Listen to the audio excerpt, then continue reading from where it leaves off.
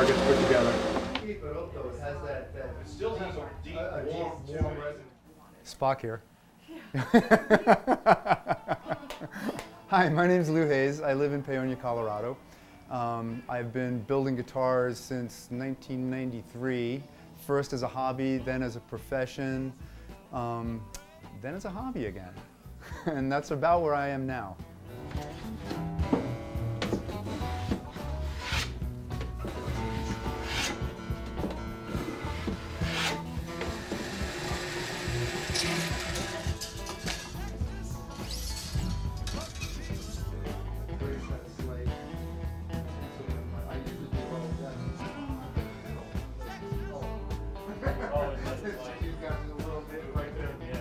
And this is an old carriage house where you would literally, have your horse and carriage, and there was a hay loft chute thing right there. Well, I saw this and it was like, oh, this would be a great shop. Always loved making things from when I was a little kid. Used to build balsa wood tissue model airplanes and fill them with firecrackers and fly them, shoot them out of the sky. I know at one point I wanted a Martin guitar, and I knew I couldn't afford one. And I found out, and this is around '93, that Martin was selling kits for about $300, and you could get, it was the Indian rosewood model, the D28, and the sides came pre-bent, and the fretboard was already slotted, and basically it was like putting a model together. Built that guitar. A friend of mine who I was working with up in Aspen at a hardware store, he was a moonlight musician. He had an old Ibanez. He thought my guitar was better. He bought it. I bought another kit. I put it together. I sold it. I bought another kit. I put it together. I sold it. Ended up going out to school in California. Studied with a gentleman named Charles Fox, the American School of Luthier in Healdsburg, California. That brought on a total new skill set. I mean, now I could take raw lumber and get a guitar out at the other end. So he would show us how to do that part and put that away, and then take out one that was ready to take to the next step, and this is how you carve it. So like everything was like, and I call it like the Betty Crocker style, because like, how she used to put the cake in the oven and then she'd take it out immediately and show you how to frost it kind of thing. Yeah, so that's how that was working. It was a really, really cool, efficient system that I've never duplicated. Sorry, Charles. So then what's your system? The what should I do today system? Nice. I'll get a call for, I advertise in the local paper for my repair work, and I'll get a call and, when's your shop, where's your shop, when's it open? I was like, well, it's really not open. The best thing to do is come to the pizza parlor. And they go, you're that Louie? Yeah, we're one and the same.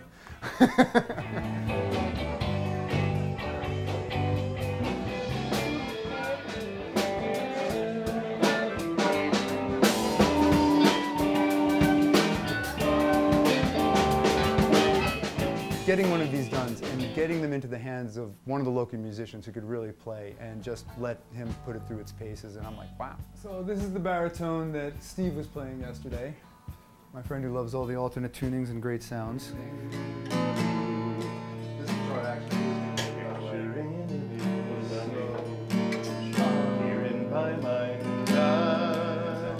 oh, we're just doing live music. I mean, just music.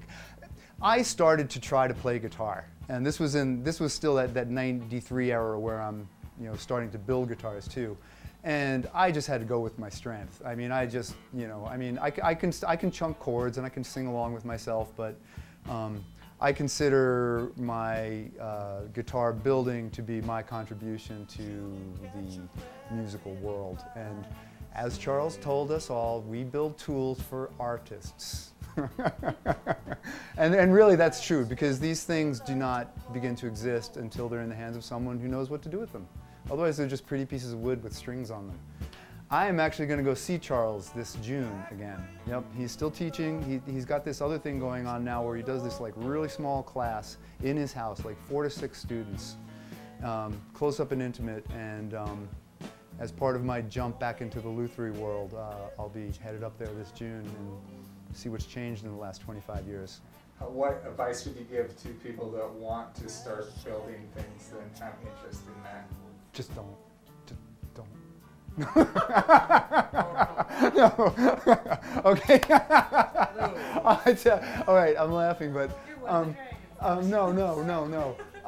The funny thing is, remember the $300 Martin kit that I was going to buy to build for myself so that I, you know, because I couldn't afford that. What were they at the time? $1,500 or something at the time, right?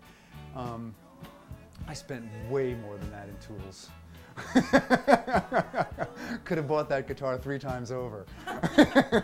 So this is hot off the press, guitar number 82, which is, I'm actually up to 85, but I had to jump over this guy. I started him in 2017. Then I got some commissions, so he sat around for a while. That is Cocobolo rosewood with an Adirondack spruce top, trimmed in koa, with some sterling silver Celtic knots for position markers. I like it.